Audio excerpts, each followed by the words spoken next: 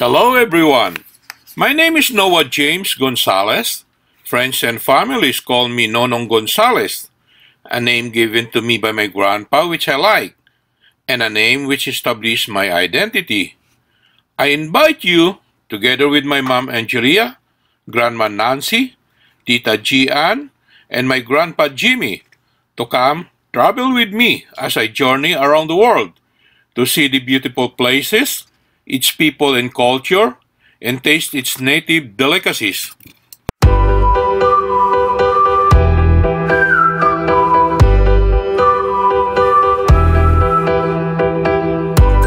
Lincoln's Park Zoo's dedication to primate research continued with the Lester E. Fisher Great Ape House was closed and rebuilt with a new focus on the two African ape species, the common chimpanzee and western lowland gorilla. Notable residents of this exhibit include Kwan, the current silverback in the zoo's gorilla troupe who appeared in the film Return to Me as Sidney, a chimpanzee named Optimus Prime after the fictional character of the same name, and formerly Keo, the oldest male chimpanzee in a North American zoo at the time of his death in September 2013 at 55. Custom-made stuffed animals of Kwan and Optimus and their likeness are available in the zoo's Wild Things gift shop.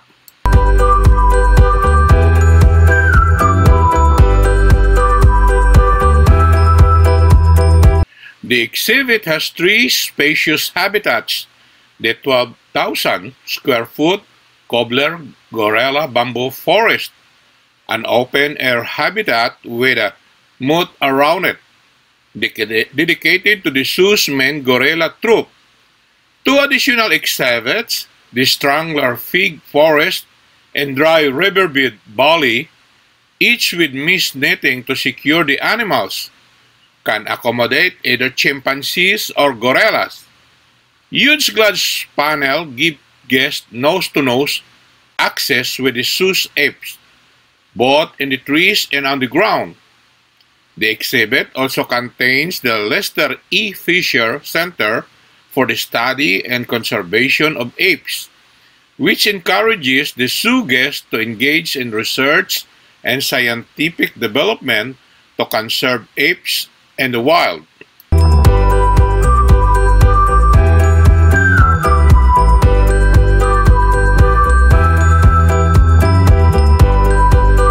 The zoo's historic primate house first opened in 1927, featuring apes and monkeys from different locations and habitats in a series of small, identical bird cages typical of most early zoo exhibits.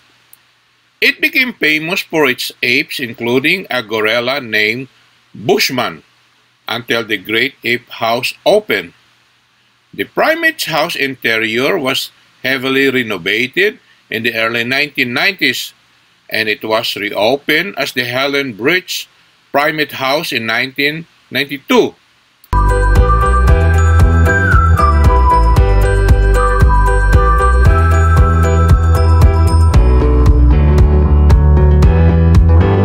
The Bactrian camel is a large, even-toed, ungulated native to the steppes of Central Asia. The Bactrian camel has two humps on its back, in contrast to the single-hump dromedary camel. Its population of 2 million exists mainly in the domesticated form. Their name comes from the ancient historical region of Bactria. Domesticated Bactrian camels have served as pack animals in Inner Asia since ancient times.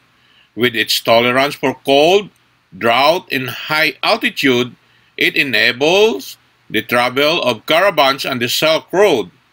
A small number of feral Bactrian camels still roam the Mangstu province of southwest Kazakhstan and the Nobra Valley in India.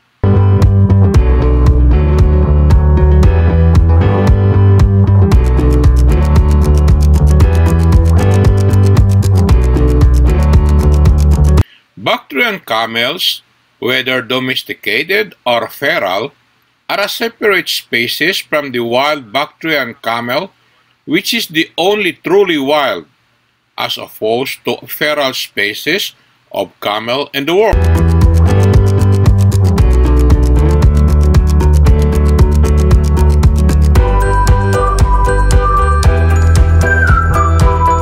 These camels are migratory, and their habitat ranges from rocky mountain massifs to flat, arid desert, stony plains, and sand dunes.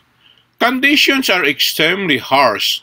Vegetation is sparse, water sources are limited, and temperatures are extreme, ranging from as low as -40 degrees centigrade in winter to 40 degrees centigrade in summer. The camel's distribution is linked to the availability of water, with large groups congregating near rivers after rain or at the foot of the mountains, where water can be obtained from springs in the summer months and in the form of snow during the winter.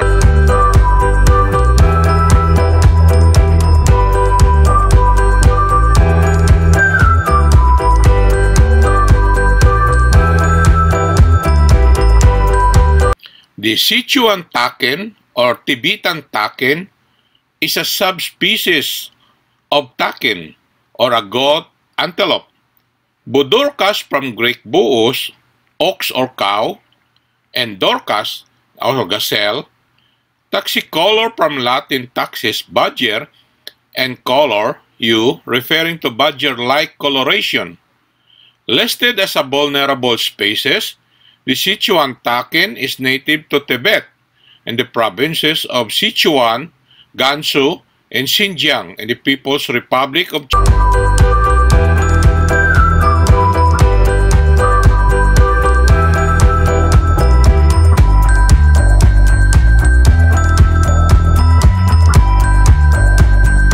Although considered a national treasure of China with the highest legal protection, the Sichuan takin is threatened by ongoing poaching and habitat destruction. The highest need for this species is further scientific knowledge to allow production of a valid long-term conservation and management plan. The principal threats to its survival include poaching by hunters for food and power. This has led to their decline in the wild. A reliable count of the species has not been fully undertaken, but it may have indirectly benefited from the protections accorded to the giant panda and other species.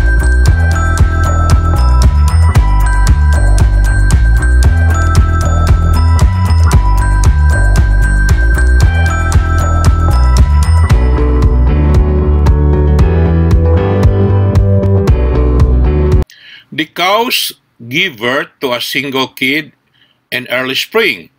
Within 3 days of its birth, a takin kid is able to follow its mother through most types of terrain. This is very important if predators are nearby or if the herd needs to travel a long distance for food.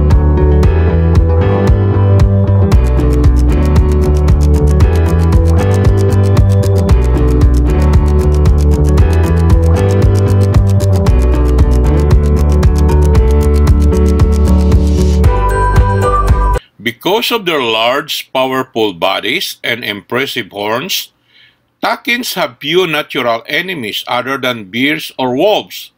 They are generally slow-moving but can react quickly if angered or frightened. When needed, a takin can leap nimbly from rock to rock. If a takin senses danger, it warns the other with a loud cough that sends the herd running for cover. Takin can also make an intimidating roar or bellow.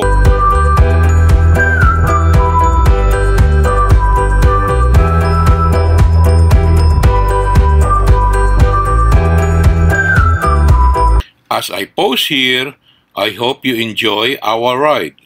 Don't forget to watch my next episode, and please hit the like button below, for it means so much for me. Until next time, thank you so much. Special thanks to Iman Mosri and Anan Mosri.